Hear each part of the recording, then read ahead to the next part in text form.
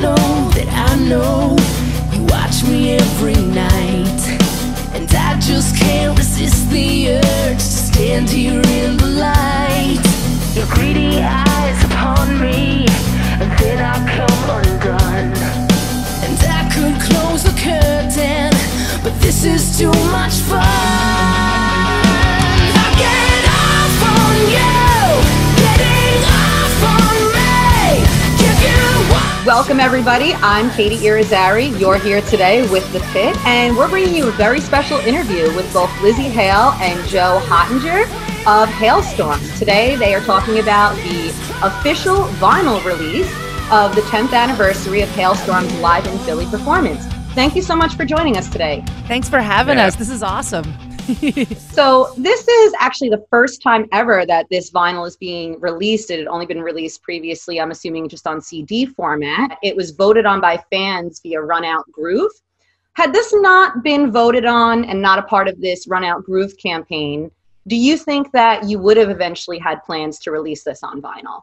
I think so. Yeah. I think especially considering it was like so many lifetimes ago, and we on a personal level just have fun looking back on those times so much, and to be able to share that with people that that maybe 10 years ago weren't there and weren't aware of that is pretty special to us. We're big vinyl collectors, so anything we can put out, we'll try to put out on vinyl anyway, so might as well. It's there, it exists, so yeah, make it vinyl. No reason not to.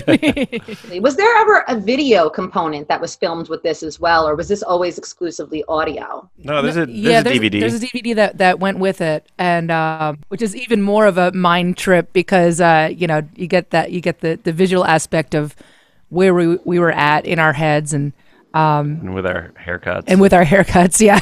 I'm about the same now. Or the choices of clothing, which that year was a dark time for me. I don't know what I was going for. I can't believe how that my head is still attached to my body, how hard I used to go. With the head banging and everything. Yeah. I was watching, I was like, oh my God, that looks so painful. I think we just showed our age, but with that statement. Yeah. From years of performing and being on the stage and just being out there and being so physical, do you happen to have any ailments now that are maybe directly related, whether it be some neck pain or maybe from playing guitar, some wrist pain? It's probably some liver damage. Yeah, but I don't know about that yet. We're definitely a few brain cells shorter than we used to be. But no, not really. For me personally, just over the years, it's been more of I do a lot of prevention practices for all of those things, whether it be for my voice or, hearing. We've always been really good at protecting our ears. And the weird thing now, and this comes from me wearing high heels, is that I've been wearing high heels on stage for so long that I can't work my wah pedal on my pedal board without. I mean, I can without it, but I don't have the dexterity. And now during COVID times, you haven't really. I know. I need to start. I need to start wearing the 8-inch heels around the house or something. You're screwed. Doing the dishes, wearing high heels. People do that, right? Yeah, get back into practice. I mean, I'm dressed up just to sit in my living room and talk to you guys. I don't see why not. When I actually read that you, Lzzy, had previously stated that right before you took the stage at this particular performance, which was at the Theater of the Living Arts right here in Philadelphia, where I am actually right now, and you said that you felt a little bit of panic. Do you still feel that 10 years later before you take the stage at a gig? It's not necessarily a matter of getting rid of that or calming myself down. It's just something that's always been there. And maybe when I was a young teenager, it was a little bit more overwhelming, but it is still this and I say panic in such a positive way because and something different will always trigger it, whether somebody says, hey, we only have 10 minutes till showtime, and then all of a sudden it'll be like, ooh, just this electricity, and all of a sudden your mindset just changes, and it's almost like you just become like sharpened, and okay, it's happening. The task at hand is happening. It's like real.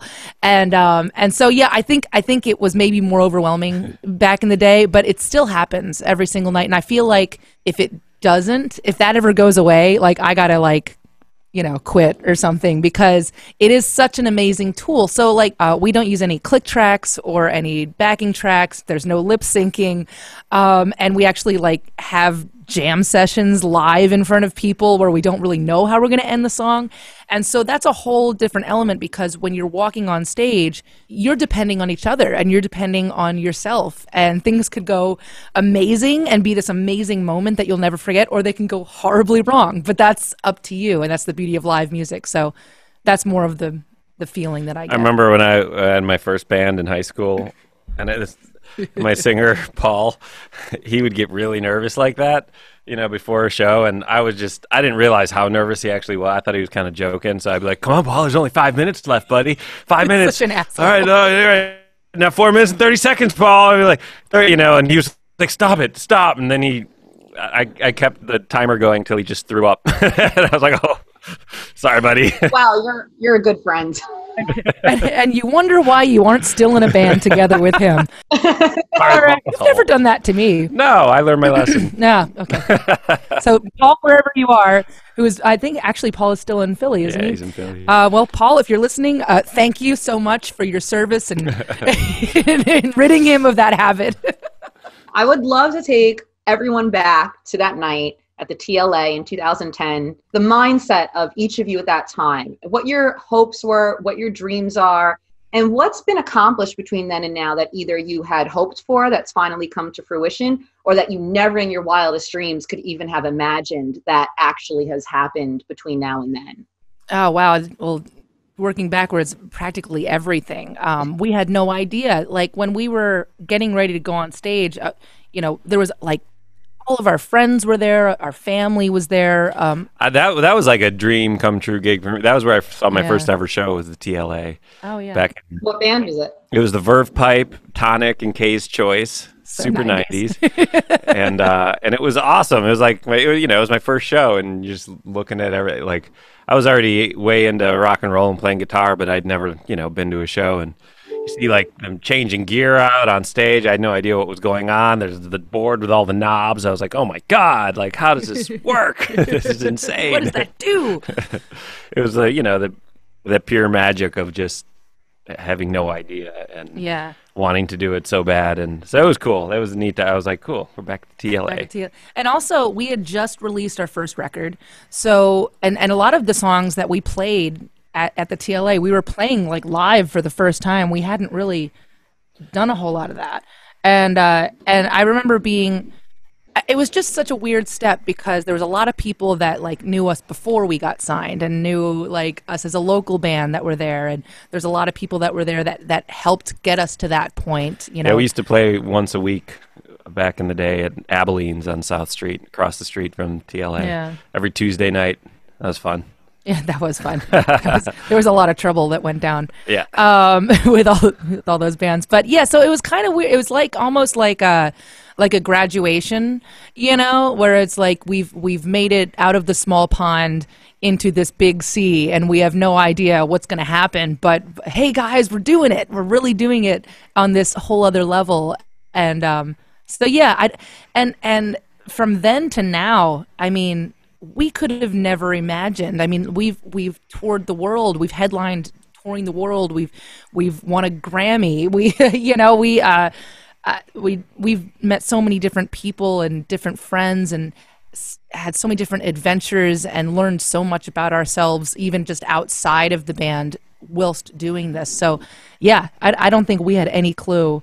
No, you can't. I would always, people like, oh man, you're gonna do it, you're gonna make it. Like, I don't know, man, we'll see. We're just gonna do what we always do and just play rock shows. Because we see what happens. We always had this realistic aspect, even when we were, teenagers, just kind of coming up in the local scene. Whereas, nobody really knows. Like we know incredible bands, like incredibly talented people that never even made it past their first record on a major label. So there's a difference between believing that you are capable of great things, and then all of a sudden, you know, fate and opportunity meet somewhere and those things actually happen. So like, well, and we've worked hard too, but we're lucky to be in the position we're at now. Absolutely. You know, I mean, you'd mentioned you won a Grammy. You won 2 Grammys, if I'm not mistaken, one in 2013 and last year, or was that just a... We were nominated for 2. Nominated last year, yes. It was appropriate. We went to the Grammys, and I ended up presenting for the pre-tell for a couple categories, and our category comes up, and we're all sitting there. We're sitting there with the Alice in Chains boys, who they're just like, well, you know, we've never won a Grammy, so.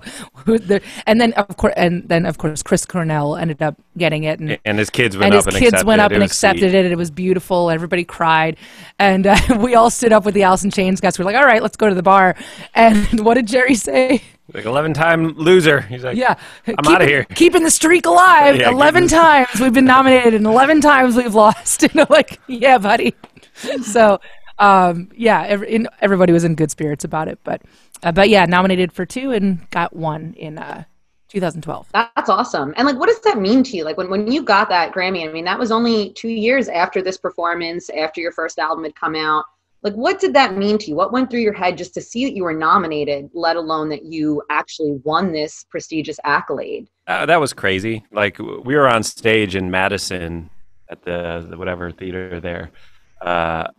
When like we have a part in the show usually where we all walk off and Lzzy stays and does a piano thing, you know, and talks to the crowd a bit. And I walked off. My guitar tech, Justin, was like, hey, buddy, you know, you guys got nominated for a Grammy. I was like, shut up. I didn't believe him. Like, I got my phone and Googled. I was like, oh, my gosh, shit, we actually were. Like, we didn't even know they knew who we were. I was like, how did they even... Who told them? Yeah, who told them about us? You know? But I ran out. Lzzy hadn't started the song yet. She's a little long-winded. And... as you can tell. And I was like, hey, Lzzy, we got nominated for a Grammy. And it was super cool. Some girl in the crowd took a picture kind of at that moment when like she understood what I was telling her, and it's such a cool picture of Lzzy just like, you know, she's got the very surprised, wide-eyed like, oh my god thing, and it was neat. The crowd was like, what happened? Yeah, because like everybody everybody like in the front row was like is everybody okay? Like it must have looked like, you know, my face must have looked like somebody died or something.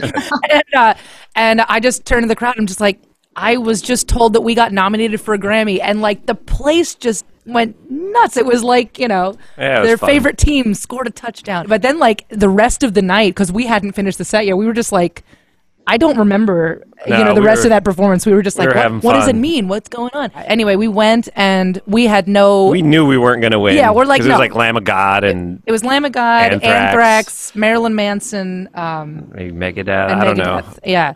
And so we're like, dude, we are like such a weird oddball in this entire category. But we get to go, you know, to the party. So we got to get in. Great. We were so awkward at most of them. We're just like, I don't know, are we cool, you know? There's Sting over there. There's Katy Perry. Hi. I'm not saying hi.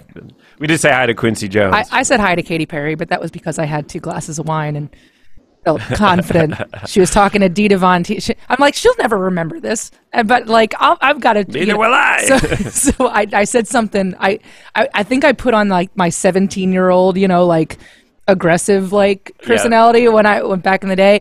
You know, it's like, and just like, hey, hi, I'm Lzzy Hale from the band Halestorm, and we just won our first Grammy tonight, and I just wanted to come over and say hi to you, just like something really like there was no purpose. And cool. she was like, all right, well, this is Dita Von Teese. I'm like, oh, hi. And then I'm like, all right, I'll see you later. So I gotta go.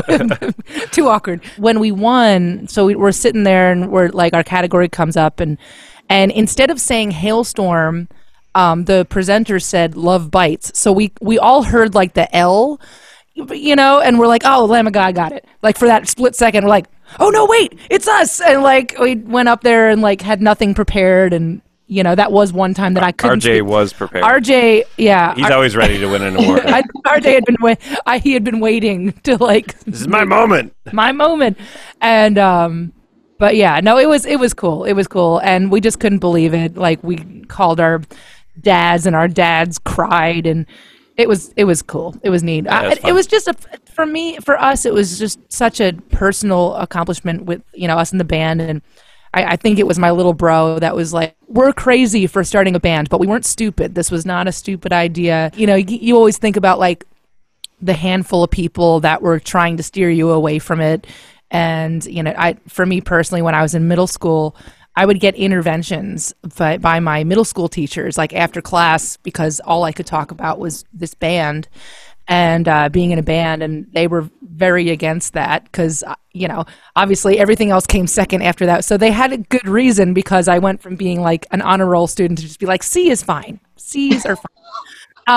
You know, so remember, kids, don't try too hard. Don't try too hard. No, yeah, this is a bad message. But yeah, so you think about those things too. It's like, you know what, like we did the right thing, and so yeah, I don't know, it's cool. You can fill it with like 3 shots of liquor. It holds 3 shots. Yeah. Just for so anybody, a little trivia so there. If you drink 1 Grammy of tequila, you're gonna be, you know, you're gonna be well on your way to trouble, not remembering what happened that night.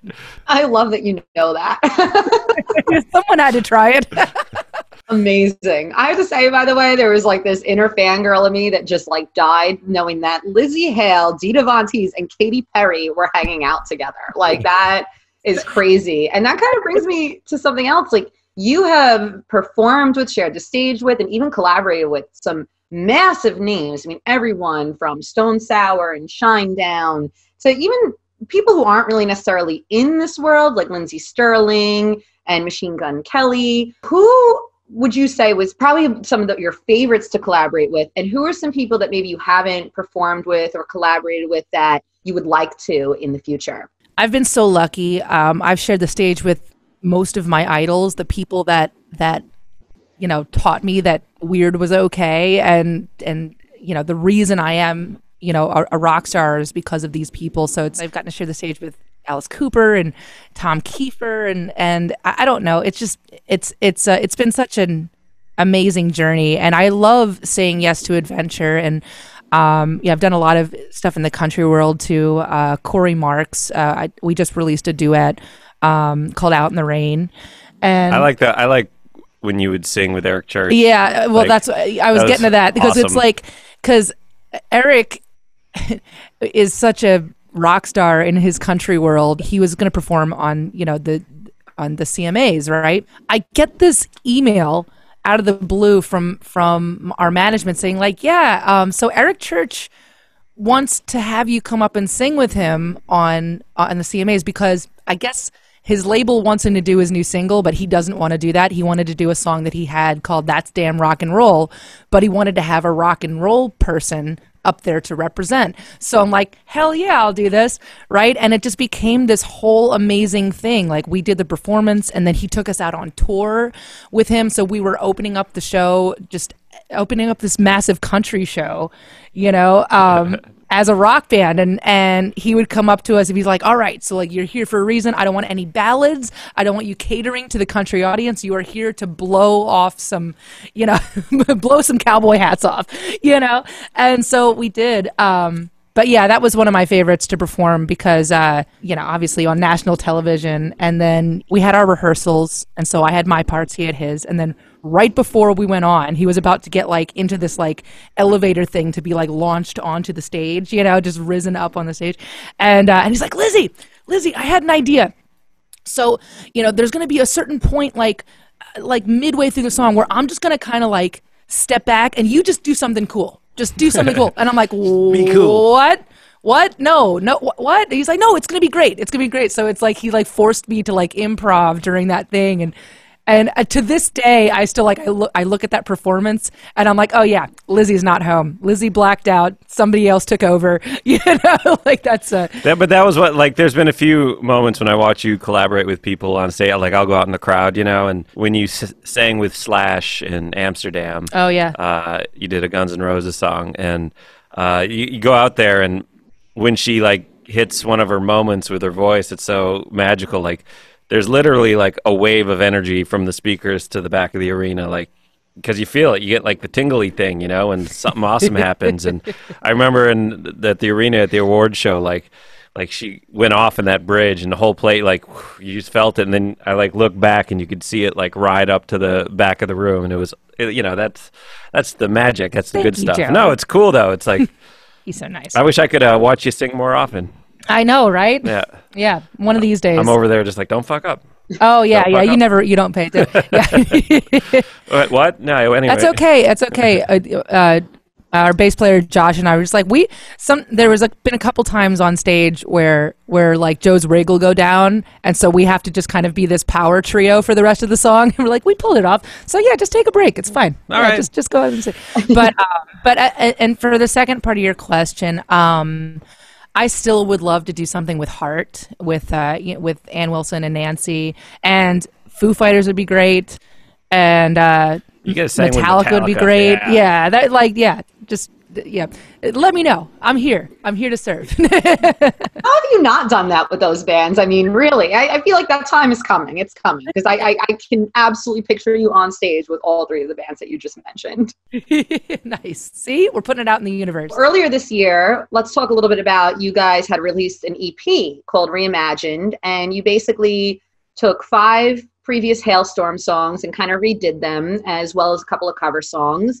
Can you tell me what was the idea behind that? Why did you choose those particular songs, and why did you choose to kind of remaster them and redo them? In between album cycles, we've gotten into this habit of putting out cover EPs. So we've had, Reanimate was that series.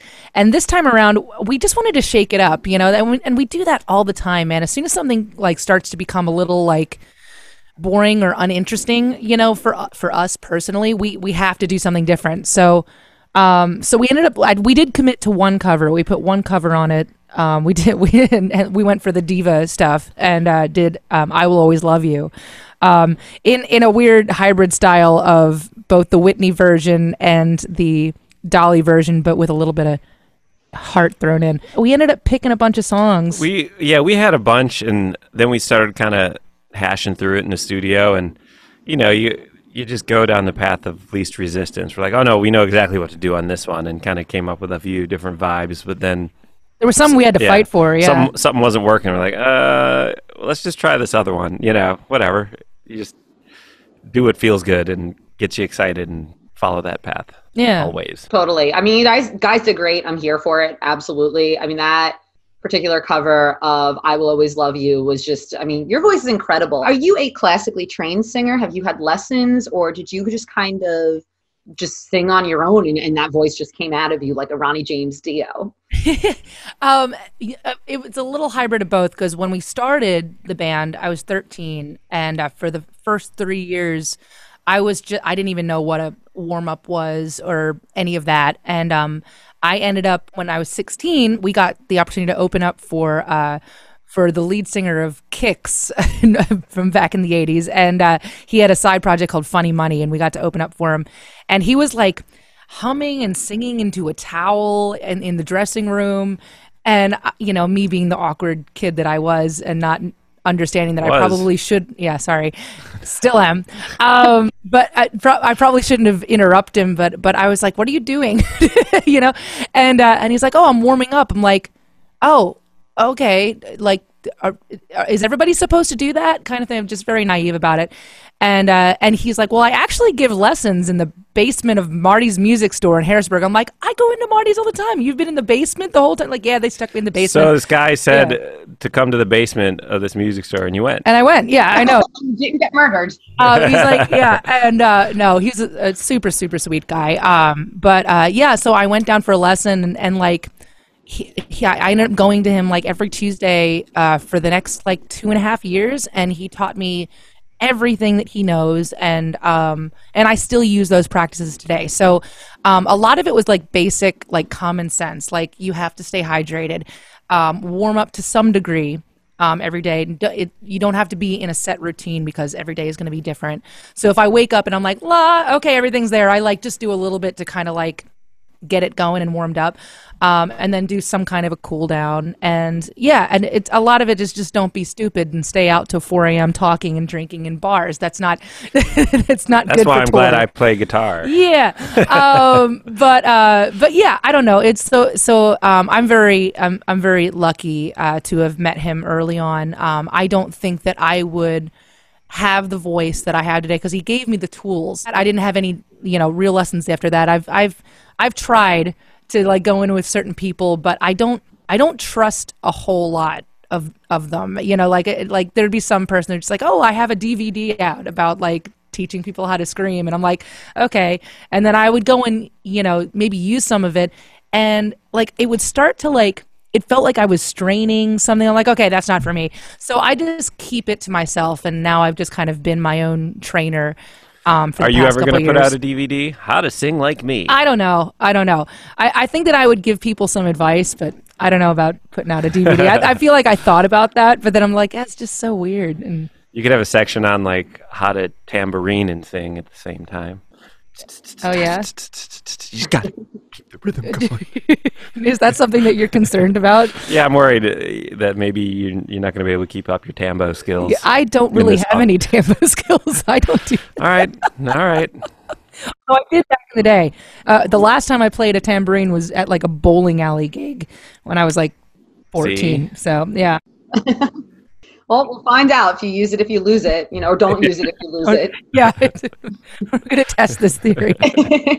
One of my favorite things that you ever did, and I think that really made me connect with you on more of a personal fan for Lzzy Hale versus just being a Halestorm fan level, was you used to do an advice column with Revolver Magazine. Oh, yeah. And you now, if I'm not mistaken, kind of do something similar on your Snapchat, or I know you were for a time. What kind of inspires you to do that? What's the motivation behind that? And do you maybe have any plans to take that to the next level? Maybe write a book or something that kind of helps guide people or give advice? Because I think you have very much have a talent for that. Oh, thank you. I just like people. I've always been that way, and if I can help in any capacity, I want to. Just genuinely, and not even for anybody else, or like I'm trying to do good in the world. It's for me. It makes me feel good, and like you give somebody a guitar pick, and it's just a piece of plastic. It means nothing on my end, but I know that if I give that to that little girl in the front row, she's gonna light up, and it's just gonna make my day. So if you're in a position where people are listening to you, for better or worse, choose to put out that positivity and choose to promote that, the connectivity to each other, and staying, we're all in this together, that kind of thematic stuff. It's funny because after this interview, I actually have a meeting with a publisher, because they're talking about maybe doing something like that. So it's on there, and they approached me. So I'm just like, well, we're going to have the meeting and see if it works. And if it does, then you might see that in the near future. So. Well, put me on the list for an advanced copy, because I would love to read that. First of all, I just want to say, I think you are such a role model to women, to young girls, and just to anyone really. And so I'm so glad to see you doing this kind of stuff. What does that word role model mean to you? Is that something you feel a lot of pressure to be, or do you kind of feel like maybe an honor? Like, what does that mean to you to be considered a role model? It's really humbling, because you don't think about that, when you start in on one of these things, and you start your band and you just want to rock, and you don't think about, oh, I'm gonna like, someone's gonna look up to me one day. But what I've noticed is that, and I get a lot of people, went back when we were doing meet and greets on tour. Remember those? I get a lot of parents talking to me about the fact that I'm very unapologetic about who I am and what I do and what I believe in, and which is funny, because a lot of the things that I do and say and talk about and are traditionally a parent's nightmare. So, but I think it's the honesty and being comfortable with yourself. And I try to tell people that, look, I'm not a doctor, I'm not a therapist, I'm not, I'm going to make mistakes. You know, there's going to be, my first piece of advice to the world is do not drink and tweet. So far, so good. I haven't really done anything yet, but you know, it's awesome. And it's an honor to be that for people. Specific example, there was a single dad with 2 girls in a meet and greet once, and he gave me this huge hug, and he just was talking to me about how, you know, even with songs like "Do Not Disturb" or I Get Off, some of the more sexual empowerment songs that I do, he told me, he's like, I hope that my little girls grow up and are as comfortable with talking about that and their own sexuality as you are, and like you've done so much for them, but also for me as a parent, knowing that that's out there, and it's like it makes my day to know that.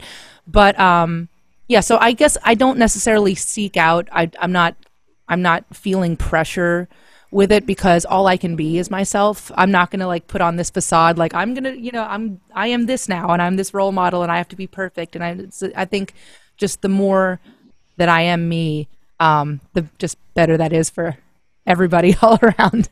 Well, I think that's what makes a role model. You're not perfect. You're real, and you show people, yeah, I'm a human just like you.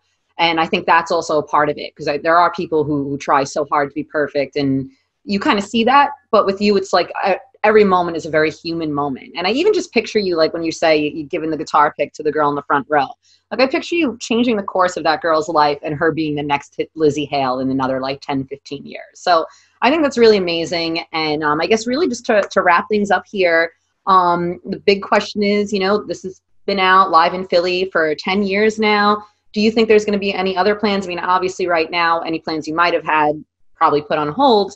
But do you think in the future that we could expect an additional and a second live release from you guys of Halestorm now? Oh yeah, absolutely. We're well overdue. Yeah, we've recorded all of our shows now for the last like year or two, so we have a ton of material, and we just gotta, I don't know, work it out. We just got to do it. Yeah.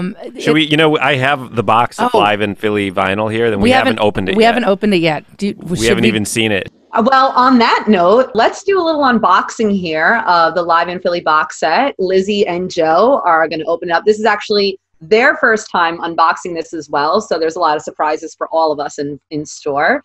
And let's check out what we got going on here. Yeah. I'm so impressed with that guitar pick. Yeah. Multi-purpose. Whoa, look, that's awesome. Run Out Groove. That's neat. That's cool. Yeah, that is neat. Look at that. Remember? I remember. All right, here's one for you. Thank you. One for me. I'll get this out of here. You gotta crack it That's open. That's awesome. Ta-da! Got mine. Look at that. That is awesome. Wow. It's a lot bigger than the last one. Well, I will say, I see what you're talking about with the hair. No. Oh, we've all been there. We have all been there. The early 2000s to like 2010 were dark times in fashion of rock and roll. Oh yeah, definitely. I remember seeing like, well, I've seen like pictures, and I used to like wear a lot of homemade stuff because we couldn't afford to have nice clothes or anything. So we would go into stores that had like $300 pair of pants and be like, I could sew that. I can do that, whatever. So I got very scissor happy about it. And I started cutting stuff up. But there was a point in time, I think it was in like 2010, 2011, where I think I was just wearing everything in my wardrobe and had these like goggles for a second, like these steampunk goggles. And like, nobody told me that I looked ridiculous. Nobody, not one of you guys, nobody said a word. You just let me go on stage like that. That's the problem with being in a group with men. they just don't know. Ooh, look at that. That's neat. Oh, sick. That looks awesome. Oh yeah, I got the smoky one too. We'll have to put that on the old turntable, see if it actually plays. I like that see-through. That's neat. That's so cool. Man, I remember we started off the whole thing, the whole show a cappella. Yeah. And I had like a hood on, and like and I was starting from off stage, so I couldn't really see the crowd when I started, so I just started singing, and then I don't know. That was was crazy. That was neat. You're crazy, man. I know. No, it was just fun. It was fun to think about those moments back in the day that was the trick. That was the thing that we could do that we knew like would at least get some people excited and start the set in a different way. Yeah, you're not getting it back in. You're not getting it back in. Yeah. Look at the pictures.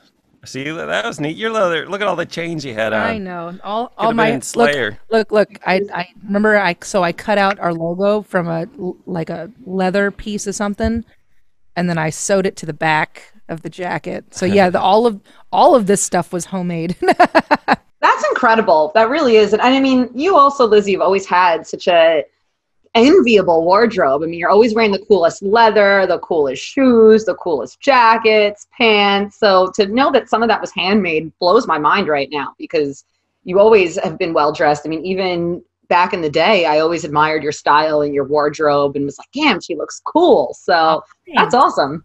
So this is cool. Remember, this is your white Explorer before you had a signature model. That was my first Explorer. That Flying V, I just saw something. That's at the one with the little tribal-y things. That's at a Hard Rock Cafe in like Japan. Oh, really? It finally got placed somewhere. Yeah. Weird. Cool. Neat. Yeah, and that Explorer was my first Explorer. I got that when we were making our first record in California, and got it on Craigslist or whatever. Went over to the guy's house. He had to sell it because of his medical bills. He had gotten into a car accident. And so he was really bummed to sell it, but he's like, you know, are you actually going to play it though? And I'm like, yeah, I'm in a rock band. We're making our first record on Atlantic Records. And he's like, oh, good. So it'll have a good home. It'll get played. And like, I'm like, yes, it was like adopting like a child. Like, yes, I'm going to give it a good home, and it's gonna be great, you know. So I don't know whether he actually ended up looking us up or keeping in touch. Well, have you heard from him? No, I hope that he knows. It spawned a signature model or 6. Yeah, it did. So that's cool. Or 6. 6. Wait, 1, 2. Well, I'm getting there. There's more coming. There's more coming, yeah. So before we let you guys go, we have a very special surprise for you. We have contacted some of your friends and some of your co-conspirators and have some testimonials. So let's get to them and see what you guys think. First up is one Mr. Corey Taylor of Slipknot and Stone Sour. My first memory of Halestorm was actually working with them in 2008. We got together to do some writing and stuff, which was like the first time I'd ever done anything like that. Even by then, they seemed like old hands at it. They were fine. They were just like, they're like, whatever, dude, you know. I mean, we just hung out. We had a great time, just had fun with it, got to be quick friends. And then just over the years, it's just been more and more just, you know, a friendship getting stronger and stronger, you know. I've done so many tours with them, so many shows with them, actually. And I've seen them work their ass off and really develop an incredible fan base, an incredible repertoire of music. And you know, the cool thing is to really know their backstory, to see them come from, you know, the very, very bottom, you know, playing clubs, doing the club circuit, which is something I totally get, to, you know, to building something real. And doing it with the same cats they've been doing it for God knows how many years now, man. Yeah. I mean, that's special. And I mean, they're a special band. They're really great people, great musicians. They work their ass off. They kick ass live. I mean, it's been really rad to see them, you know, get to where they've been.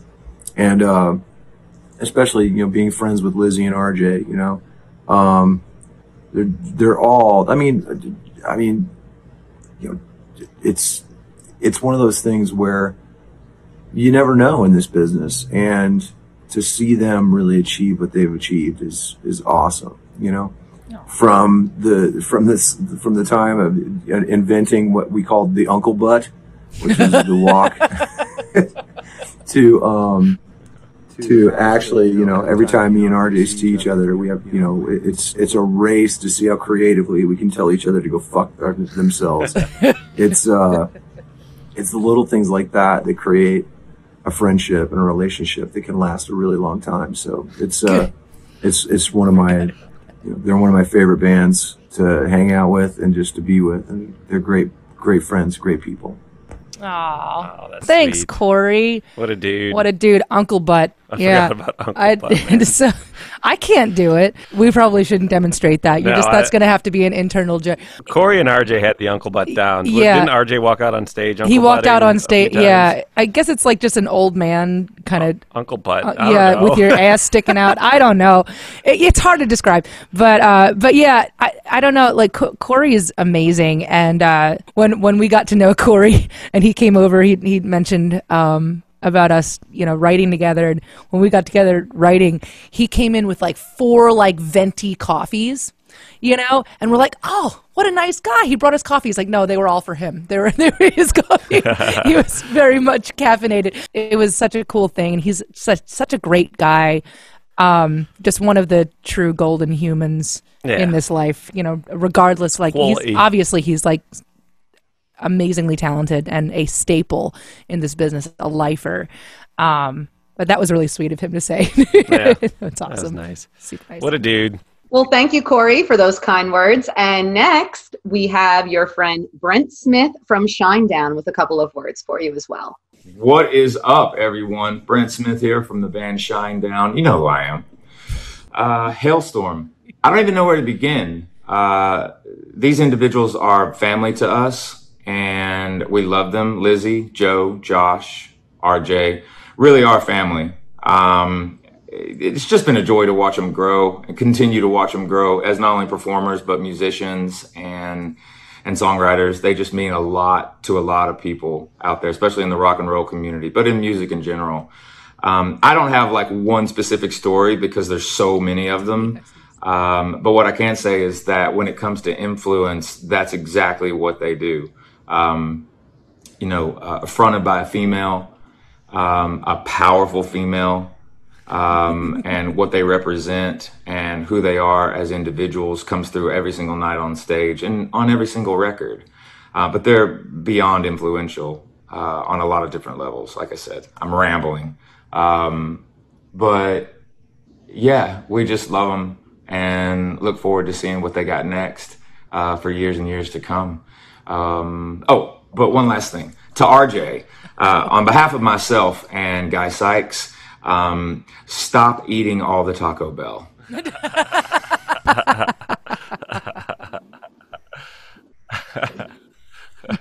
That is a story. Yeah, that's awesome. Man, Brent's awesome. Oh, that's great. What a nice guy. That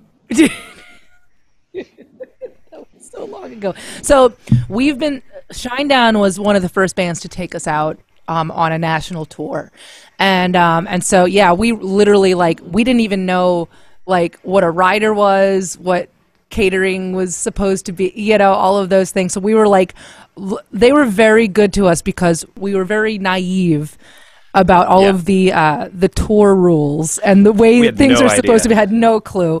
And the very first time we ever played with them was at Summerfest in Milwaukee in 2005. We'd just gotten signed, and they're like, "Hey, you're going to open up for Shinedown at this festival in Milwaukee." We're like, "Cool."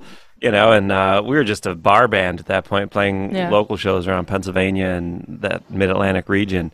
And we went and we played. We were on right before them, and we got done, and the crowd was asking for an encore. So they were like, "Go ahead, do one. We don't care." It's like, oh gosh. We're like, all right, if people want something, you give it to them, and so we did it. And who lets the opening band do an encore? Who so does funny. That? Yeah. And then we learned that wasn't a normal thing because we did some shows with another band, and we were the first of 3 bands.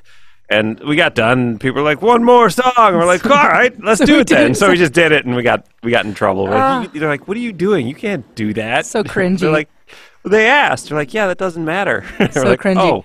And the Taco Bell reference. So it was their after show food, but for Shinedown. Yeah.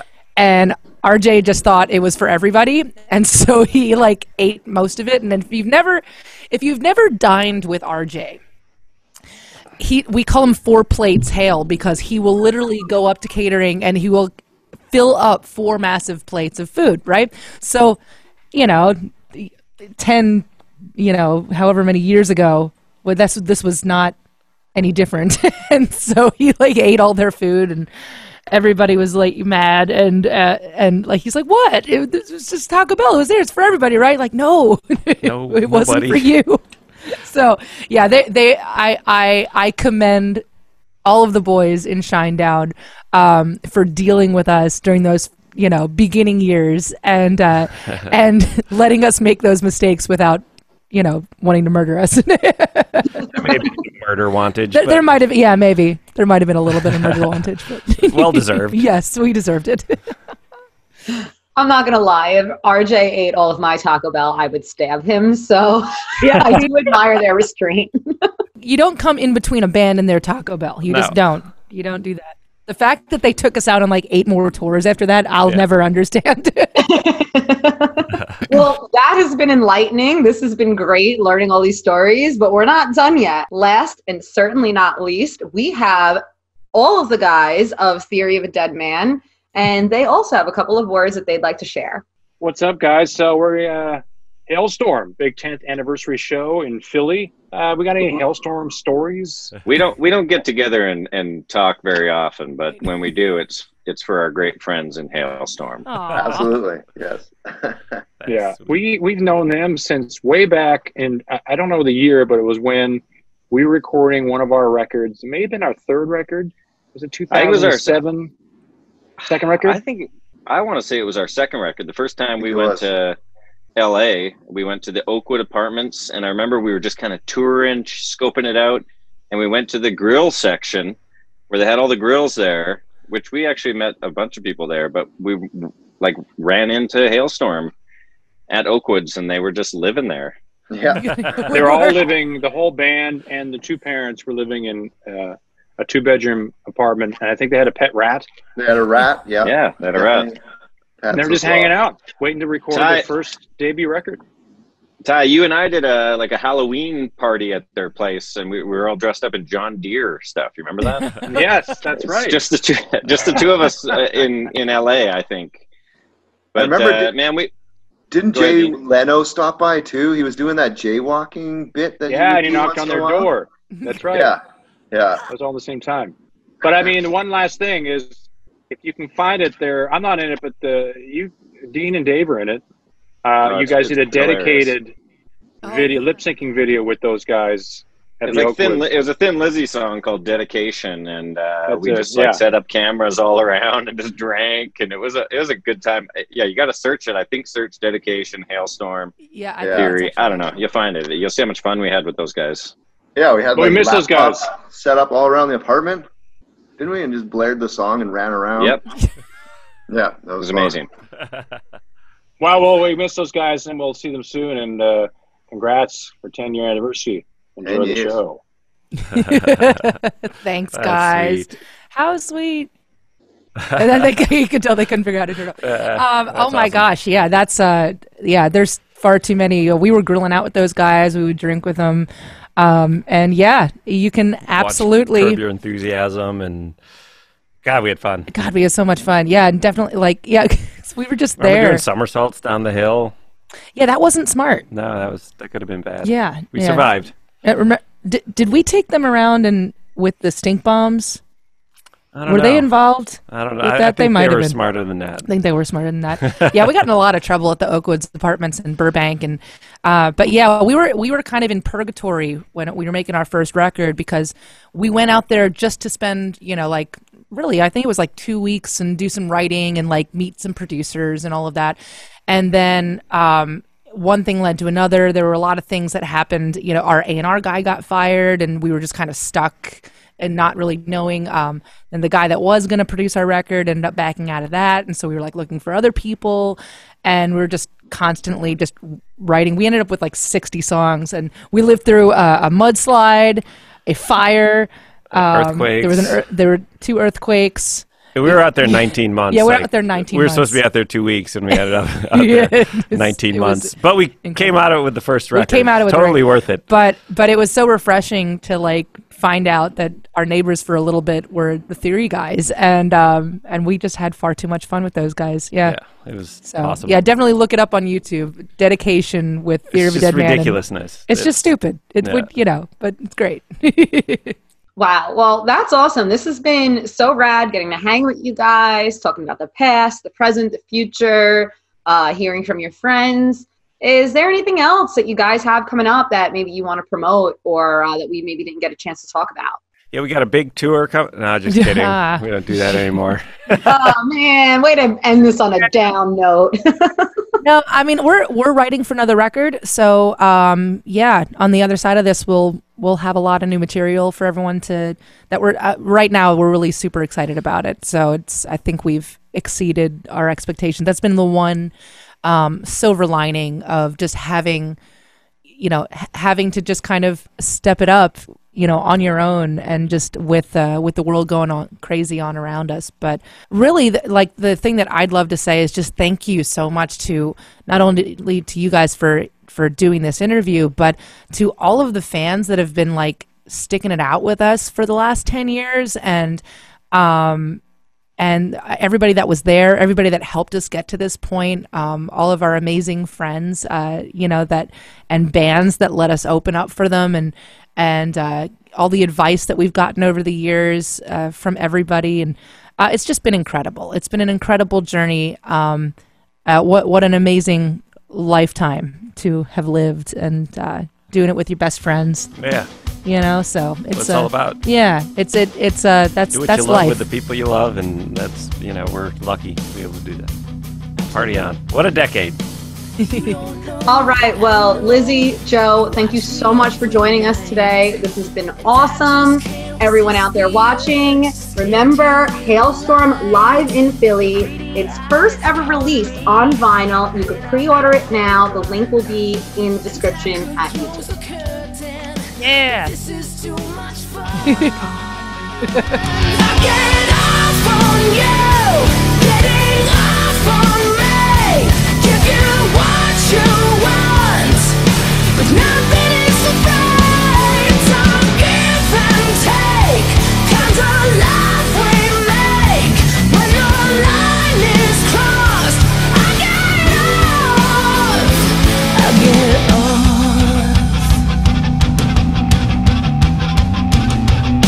So much left